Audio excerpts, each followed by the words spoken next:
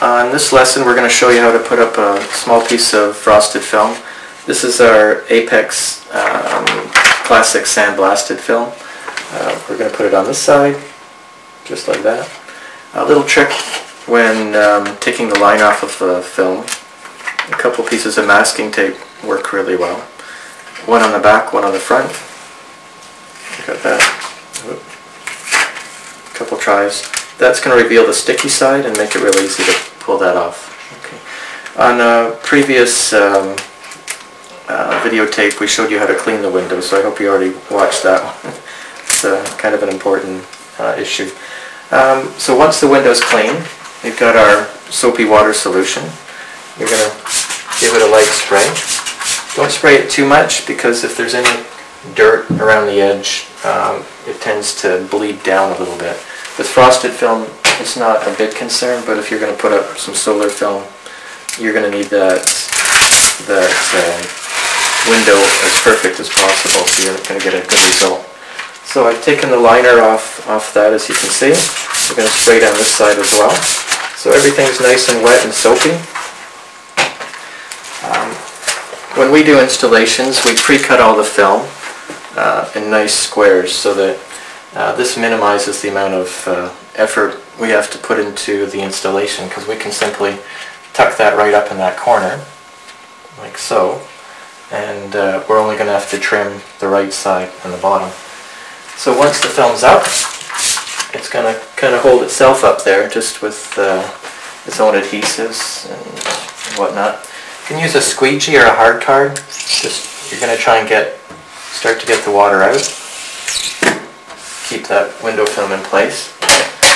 I like to keep the surface of the window nice and wet because all my tools are designed to work on a wet film, not a dry. Dry it'll grab and scratch the film.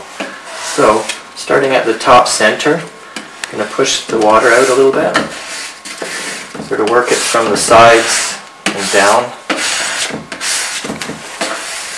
Don't go right to the side until you're ready to trim, because if you do, again, the capillary action of the water is going to draw some contaminant out if there's anything there, a little bit of dust, maybe a paint chip or whatnot.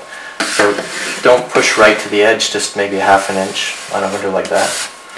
So now it's basically anchored in place, and what you're going to need next is,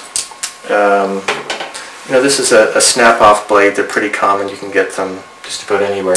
Make sure it's good and sharp. Always, whenever I start a new window, I just snap a new piece off.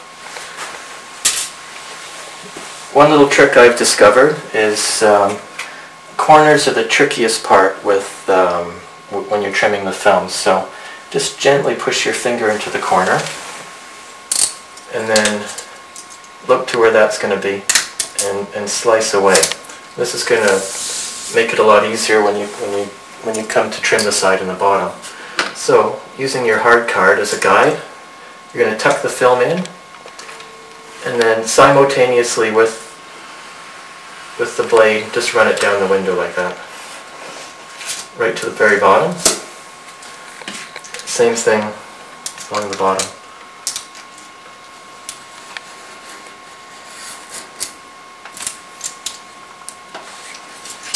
Okay. So that's all going to come away. Nice and easy. And there you go. One frosted little window.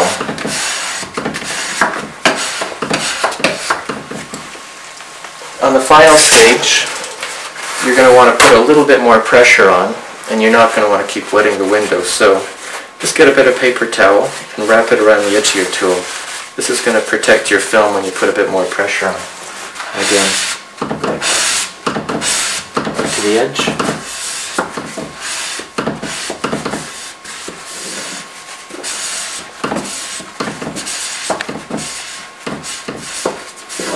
There you go.